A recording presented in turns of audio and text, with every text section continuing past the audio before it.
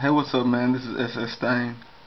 You said you were having a problem with your LiveLink software to where it would give you a remove or repair. This is because you're trying to reinstall the software by clicking on the self-extractor.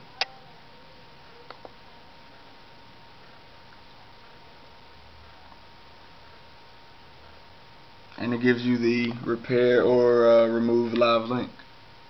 We're going to cancel that operation. What you want to do is look for an icon like this. Double click that icon and it should open up the LiveLink main screen. Now, since mine isn't connected to my car right now, my LiveWire, it's not going to recognize my device. But if you go to commands, click on update PIDs,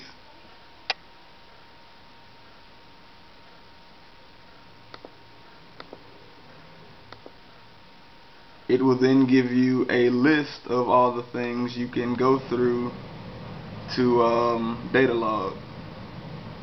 Analog settings for widebands, map sensors, etc.